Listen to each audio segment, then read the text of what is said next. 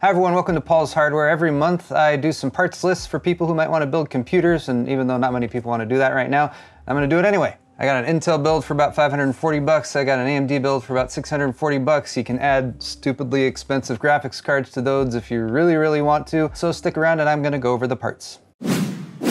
Excellent!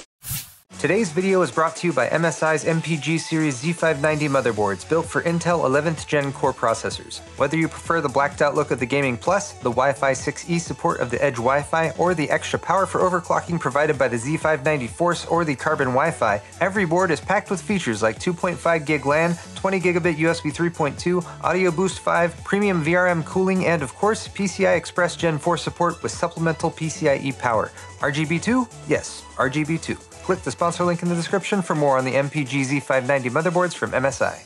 I usually start off with a straw poll, getting some feedback from you guys. This was the one I did last month, and everyone seems to want some updates on my living room project, home theater, and shelves.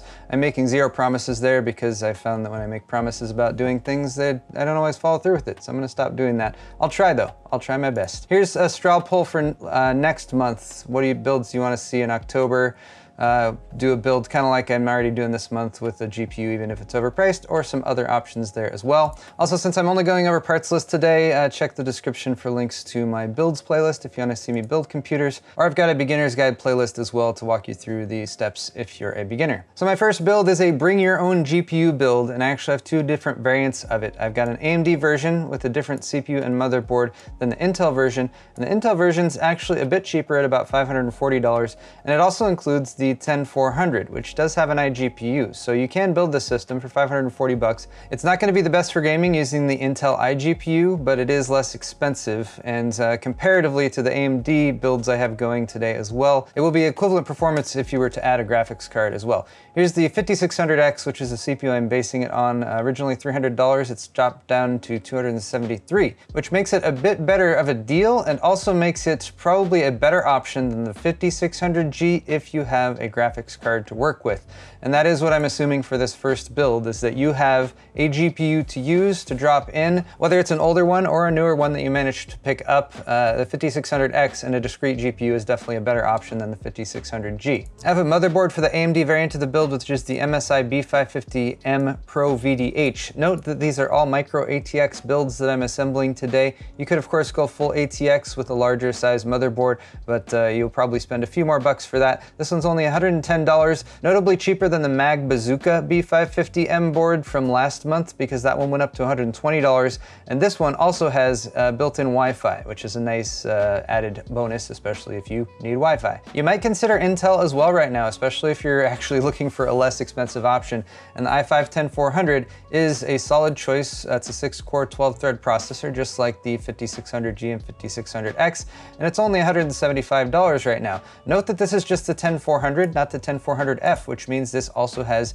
integrated graphics and it runs at the same speeds as the 10400F, and it's like a few bucks, it's like $3 cheaper than the 10400F right now. So for my money, I would absolutely go with the 10400 over the 10400F, simply because you'd have that iGPU as an option to use for troubleshooting, or if you needed to get by without a graphics card for a little bit. I also have a couple choices for motherboards to pair with that 10400. I've got the MSI B460M, which is $109. It's got the basic features you would want on a budget board, like all 4 DIMM slots, not cut down to 2. It actually has some cooling on the VRMs, and it has a decent VRM solution. Got a couple M.2 slots in there as well. One of those slots is also compatible with SATA M.2 devices, which might give you a little bit more flexibility in terms of the storage that you might add on. And then we've also got this one, which is currently back ordered on Newegg, but it should be back in stock fairly soon. It says the ETA is 910. This is the ASRock B560M Pro 4 AC. It also has integrated Wi-Fi, and it's a little bit nicer than the MSI board. It does have an M.2 heatsink. It has some RGB on the board. It also has RGB headers. The MSI board also has RGB headers if you just want to use it to control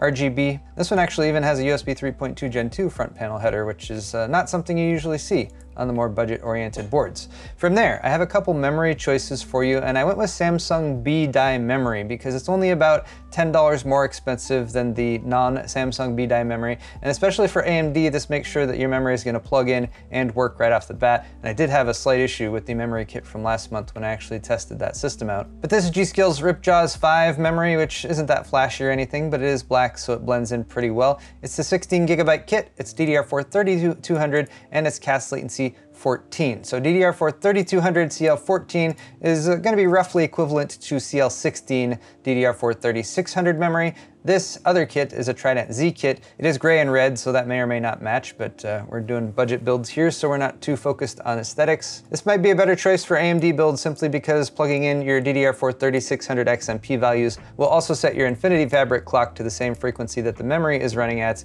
which is a more ideal solution. This one's CAS latency 17, just a tick behind the CL16 stuff, but it is still Samsung B-Die based memory, so that's why I chose it. And this one is $100, so this is the less expensive of the two kits I've chosen. The rest of the parts are all stuff that you may have seen before, well, especially if you watched last month's video. The Thermaltake Versa H18 I just find to be a really great entry-level case, especially if you're okay with micro ATX. It's only $55. It comes with at least a single 120mm fan for a little bit of airflow right off the bat. It's got a nice open mesh front panel, so you can add some more fans for some more airflow if you need to. Nothing too fancy aside from that, but again, you're paying $55, so that's the selling point there. I also use the same 512 gig SLC cache NVMe M.2 SSD from Team Group, which has actually also dropped in price by $4 or $5. It's down to $49. This is again something to get you up and running with a 512 gig capacity. It's got much better than SATA read and write speeds, but it is still a relatively entry-level NVMe drive, but I think it's a good choice again if you're just starting out. And finally, for a power supply, we have the EVGA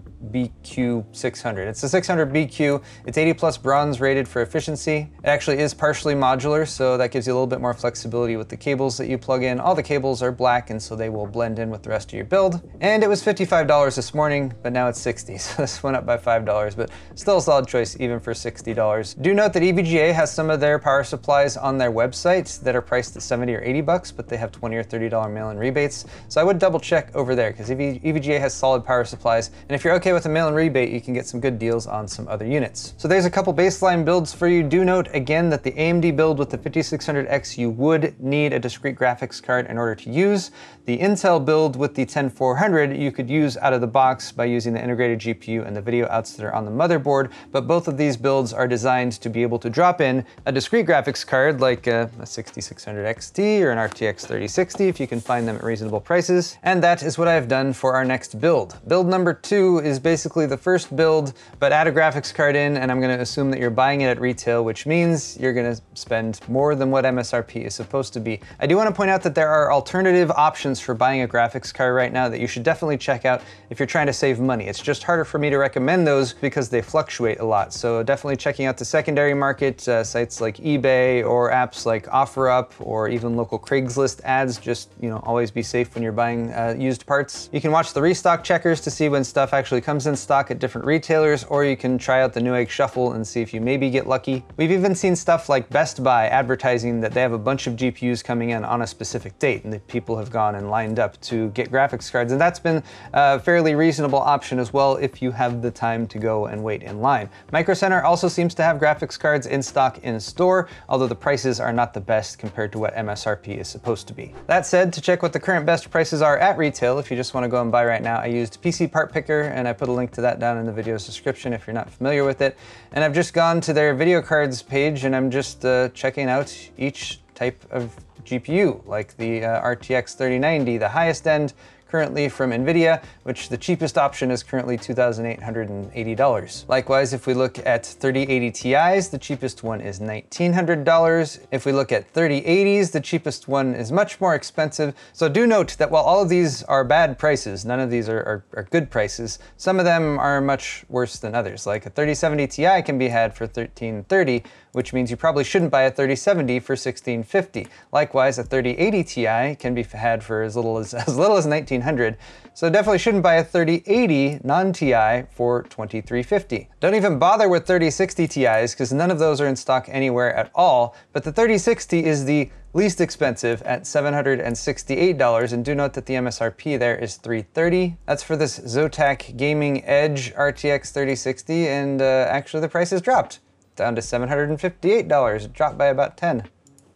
There, I fixed it. Still over double MSRP, but if you wanted a current gen card and you wanted to order it right now from a site like Amazon, that's what you have to pay. Now, a few people will say that I should check the 20 series or the RTX 20 series, like the 2070 Super, as well, but I would say that if you're looking at retail, you're not going to find good choices for that either. A 2070 Super is going to be faster than an RTX 3060, and it looks like you could get one for $617 here. But note that this is listed as usually ships within 5 months, and I'm willing to bet that a lot of you are a little bit more antsy to get a gaming graphics card than that. And of course, the next cheapest one is 3 times the price at well over $1,800, which is obviously not a reasonable deal at all for a 2070 Super. So the older cards are probably only worth it if you're finding secondhand cards for reasonable prices, and you should always reality check that against what cards are actually selling for. But then if we look at the AMD side, we actually have a couple options potentially as well, like the Sapphire Nitro RX 6600 XT, which launched fairly recently. This has an MSRP of $380. This is actually less than double MSRP, which is weird to say that that sounds almost kind of good. And although there are only 3 left in stock according to Amazon, you can actually buy this right now for $700. Well, the delivery will take a little bit. I also found a 6700 XT for as little as $950, but this would mean that the cheapest quote-unquote reasonable card that you can buy at retail right now that's current gen is the 6600 XT for $700, followed somewhat closely by the 3060, which you should note is a slower card than the 6600 XT when it comes to straight up gaming performance, is about $60 more than that at $758. Of course, you could add either of those to the Intel build or the AMD build that I did for build number 1, and that would bring the grand total up to $1,200 to $1,300-ish, as you can see right there. Build number 3 is very, very similar to the build from last month that I did in August, but it is still a very viable build, and this uses the 5600G. So if you know that you're probably not going to be able to get a graphics card for a month or 2 months or 3 months or more, and you do want to do a little bit of light gaming, the 5600G can game decently capably on the integrated graphics, and that's $260 MSRP for that. So if you are going to use the iGPU, that makes this a more viable option. The total for this build right now is $625, but I did swap out a few parts from last month. The list again is down in the description. It's mostly the same, and that's a reasonable price, I think, for an entry-level PC that you can actually game on. Just don't try to build it in the G.Skill Z5i case that I also used last month because it didn't perform very well. Anyway though, I have one last final sort of build that I actually am probably going to be building at the end of this month because